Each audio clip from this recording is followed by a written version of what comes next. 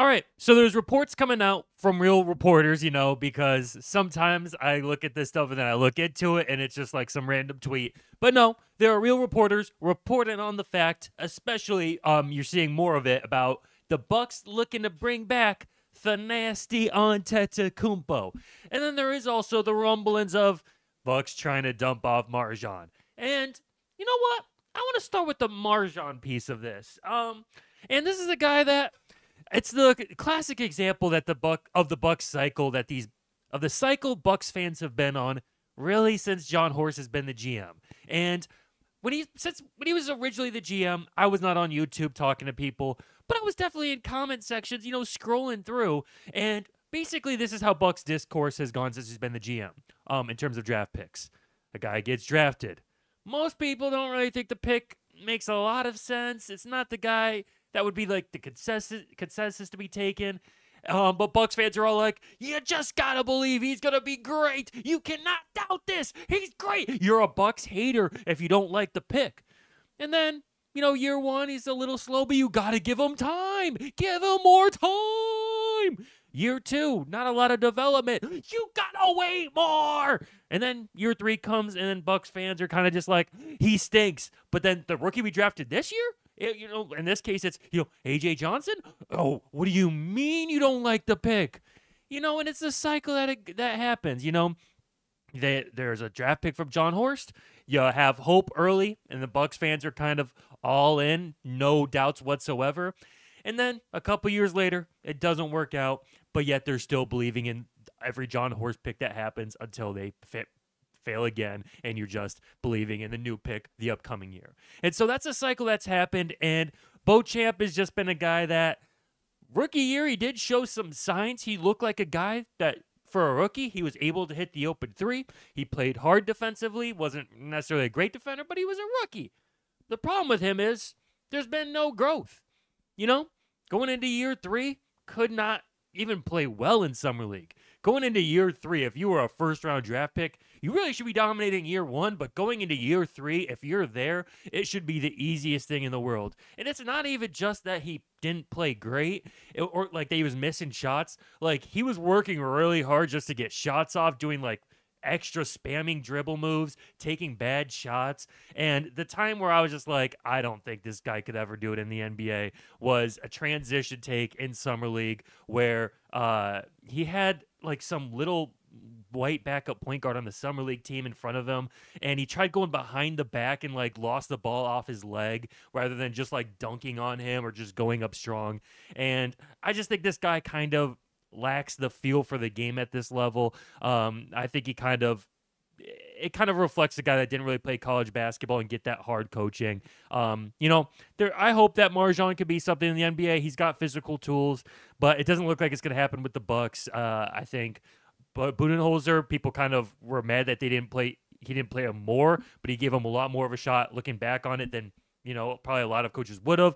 Adrian Griffin gave him some shots, but then Doc Rivers was just like, nah, nope. Andre, you could get some shots. AJ Green, you could get some chances, but Beauchamp, I'm not playing you at all. Even in preseason, just nothing. So it seems like they're going to try and move him for a second-round pick. If I had to guess, and I don't know if a team would give up a second-round pick for him. Can you do a second-round pick swap? Because, maybe a team would do that.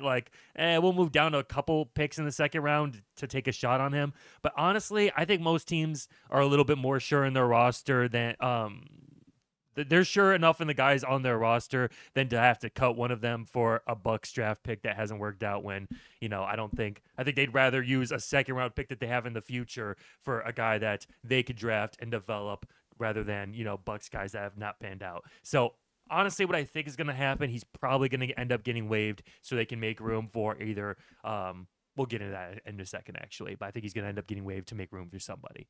And then we got the news for Thanasis Antetokounmpo coming back. And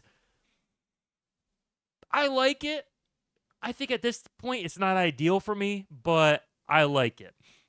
The reason I do like it is because I talked about this yesterday with with the fact that the Bucks have Justice Winslow on the G League right now. And it was that as much as, I like the idea of having like an 8-9 man rotation of solid veterans that you could count on, and then having the end of the bench filled with rookies, and maybe one of them, not rookies, but just young players, AJ Green, Andre Jackson, and the rookies, stuff like that. And then maybe one of those guys turns out to be something. But I don't necessarily think it's a good idea to have like 8 guys that are veterans and they're playing consistent minutes for you, and then the rest of your roster is just young guys, because you might form a little mutiny at the end of the bench with all these young guys stewing in their emotions, wanting to play. It's important to have a veteran out there to just bring the good vibes, like, come on, y'all, we here. But the thing is with Thanasis Antetokounmpo, as much as I love his energy and I've loved what he's brought to the Bucks, I actually genuinely do. I think what he's done does make an impact. I think at this point, it's a little too clear that this guy is not there to play basketball on the court and help the Bucks on the court in actual games, to where there was an interview where they said, a Bucks reporter was talking to the rookies, Tyler Smith and AJ Johnson, and she was like, you guys got to bring the energy Thanasis brings on the bench. He's like the model citizen in terms of that. And they were just kind of like laughing, looking at each other like, this dude Thanasis? And as unfair as it is, I think he has become a meme, to where if he's at the end of the bench and trying to like be a leader for the young guys, I think that if they got to know him, they'd respect him. He seems like a great guy. But I think personally, I'd rather a veteran that I think is a true professional in like a Justice Winslow that also potentially could step onto the floor. Justice Winslow is a guy that, he won a national championship in college. He's a winning type of basketball player that has just had some issues in terms of injuries and fit in the NBA. But he's also a guy that, I think you can put him on the court, and bare minimum, he's not going to be just like a sore thumb sticking out liability. And he's also a guy that if you don't play him, he's been out of the league for a second, to where he's not going to be, stewing like some other players were like mad if they don't play him. I think he'd be a good role model for the young guys, embracing a role even if it's not playing consistent minutes, but also knowing that, okay, this dude really can play at an NBA level. And if there's an injury and they need to throw him on the floor, he can do that. So I'd rather a guy that could play in actual games, but also still be a role model off the end of the bench, make that role clear to Justice Winslow, hopefully when they pull him up and say, we need you to guide these young guys and be a leader on the bench, bringing great energy and just making sure everything is steady with the young guys. So personally, I love Thanasis, but just because of the limited amount of roster spots, I'd honestly prefer a guy like Thanasis, like Justice Winslow, to a Thanasis at the end of the bench. But I'm not freaking out about it. I think the Bucks team is deep enough to where if you have to use a roster spot for Thanasis, I could understand the perks of it. But let me know what y'all think. Drop a comment, hit that like, and subscribe. Please, yes, sir.